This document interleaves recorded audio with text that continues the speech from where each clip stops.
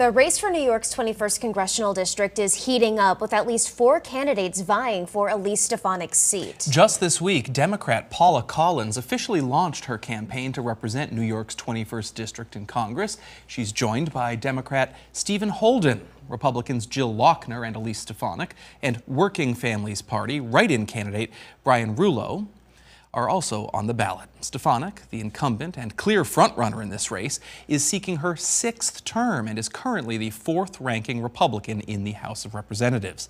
Stefanik's campaign issuing a statement about the crowded race, reading in part, "Congresswoman Elise Stefanik will be re-elected in another landslide and defeat all other opponents."